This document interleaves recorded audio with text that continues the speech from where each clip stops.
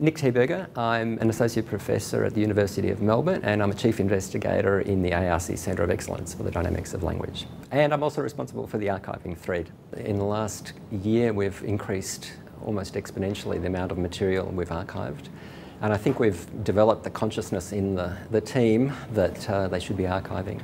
So I think, by the end of it we're going to have over 60 terabytes of material and corpora of at least 20 languages in the project, which is really exciting. Well, I think the issue for us before was that people were making records of languages, but the problem was we were creating this documentation and then not really paying attention to where all of that material was ending up.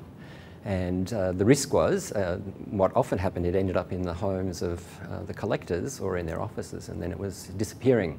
So we made a concerted effort to find that material, and nowadays the best way of preserving it is digitising it.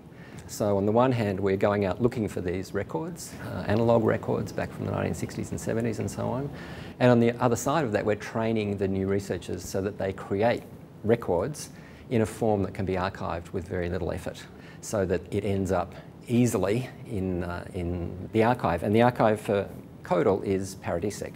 PARADISEC is the Pacific and Regional Archive for Digital Sources in Endangered Cultures. It's an archive that's been going now for 16 years. It was initially set up because of collections of material at the Australian National University created by researchers in the 1950s, 60s and 70s.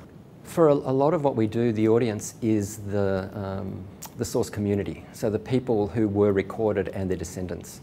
We went out into these communities, we made records with them, and I think we either tacitly or explicitly made a promise that we would be looking after this material. And so now those people have a legitimate, desire to find those records that we made. The other audience really is the researcher who's looking for material. And we've had some very good examples of students who go back and work on existing collections. They can do all kinds of interesting new analyses on material that was recorded for other purposes. There's also an artistic interest in this material. We've had an exhibition in the UK that used audio from PARADISEC and a bunch of other archives and presented a soundscape based on that.